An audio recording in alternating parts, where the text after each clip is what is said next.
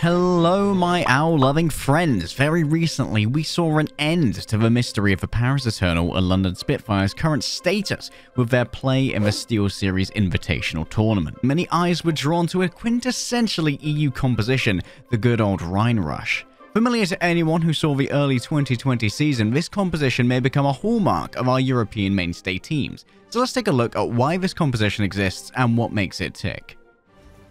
Let's start basic. The Reinhardt, master of rush, swinger of hammers, and tank of singular conviction in this composition. The Reinhardt's primary focus in rush is to be the defining rod of your team. The singular will and direction within every member places their trust and their lives. You call the pathing, you control the timing, and you initiate the plan.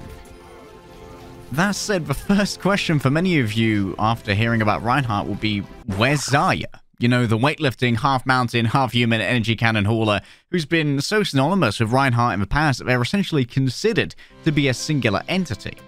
Well, as the EU meta stands, D.Va has once again stolen this spot away, and we'll take a quick dive into why that's the case. First of all, let's talk about a concept that's integral to rush, and that's speed. And in many cases, D.Va allows for a faster tempo than Xayah because Xayah requires her first bubble rotation to get a usable level of energy to be a really good threat in a fight, whereas D.Va can start from 0 and go to 100 as soon as she's in range.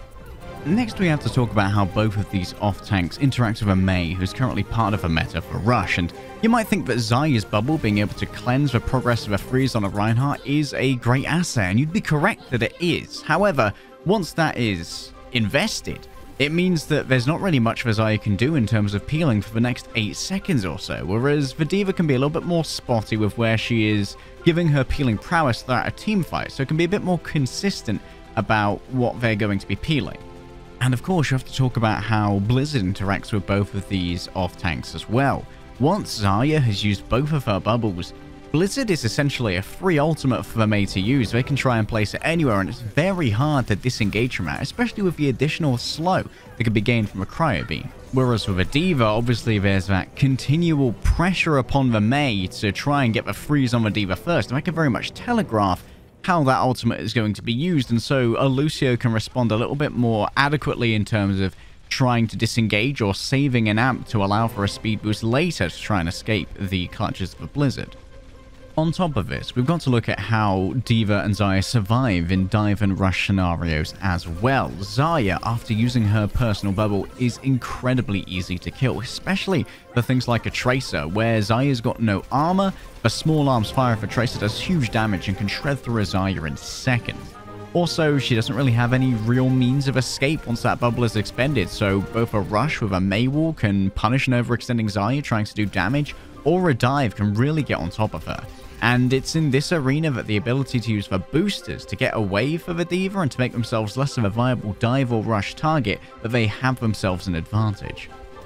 Lastly, we have to talk about the ultimate, self-destruct versus graviton surge, and it feels like currently the self-destruct actually has a little bit more playmaking potential because there are so many ways which a graviton can be mitigated, which are pretty hard-coded into teams playing rush right now. You've got the Mei wall, you've got the immortality field, and you've got Reinhardt's shield to top all of that off. Whereas the self-destruct can be thrown in mid-fight, and it can be combined very fruitfully with a pin, a boop, a slow, or even a flashbang if you're running a McCree in the DPS slot, so it's got a little bit more playmaking potential in the current meta. Now, that's not to say that Graviton Surge is a bad ultimate, just that there are so many ways to mitigate it in rush versus rush.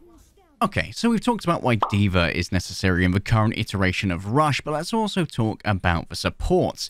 And more often than not, you're going to see Lucio and Baptiste run, and obviously Lucio is there because of speed. It's in the name of rush that speed is integral. It's quintessential to the composition, but also when you're playing both Baptiste and McCree, Lucio is responsible for ferrying those guys to the off angles that they may want to take in mid-fight to try and get a little bit more clutch capacity.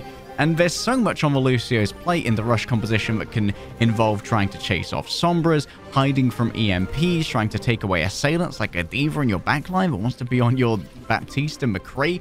There's a lot on the Lucio's plate, and there's a reason why Lucio is always picked, and it's all of those jobs combined into one character. Okay, but let's talk about the flex support spot, and you're often going to be choosing between two options, the Baptiste and the Moira. Let's talk about Baptiste first, because to a lot of people, his immortality field makes him invaluable. That's like an ultimate level ability that's on a cooldown. However, his amplification matrix value is a little bit lower when going up against both the D.Va defense matrix and the Mei wall, but he has really good playmaking potential with his weapon and can off-angle quite hard using his exo boots to access verticality quite easily, so there's a larger clutch factor. But that also means that staying alive is key, so you've got to think about positioning and cooldown usage, and that's a key skill set for the Baptiste to have to worry about.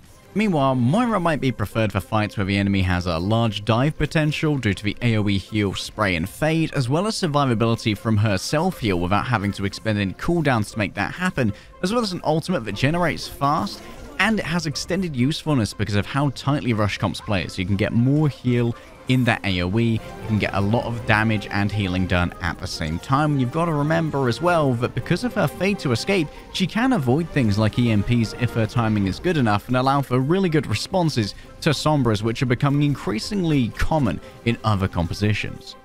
Lastly, with Mei's spot almost guaranteed in most rush comps, I want to divert our attention towards an anomaly that we saw during the Steelseries Invitational games from London Spitfire, and that's Shaxx playing a Tracer with a rush composition on Blizzard World Point C.